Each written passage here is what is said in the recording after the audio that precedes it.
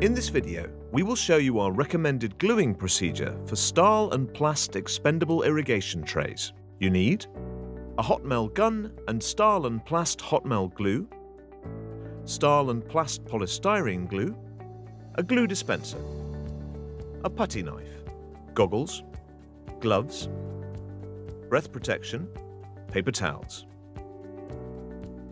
Place the trays in the bench frame with the correct gap 3 to 5 millimeters. Remember to have sufficient distance between the tray and the bench frame.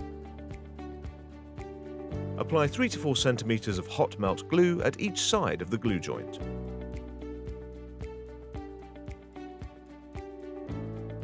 Press the polystyrene glue into the joint.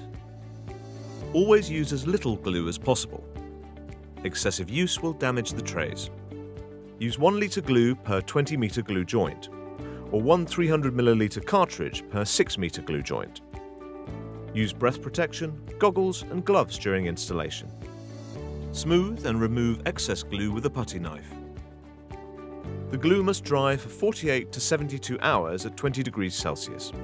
If the temperature is below 20 degrees Celsius or ventilation is insufficient, the drying time will increase. The temperature must be kept constant during hardening. Make sure the glue feels completely hardened before you take the trays into use.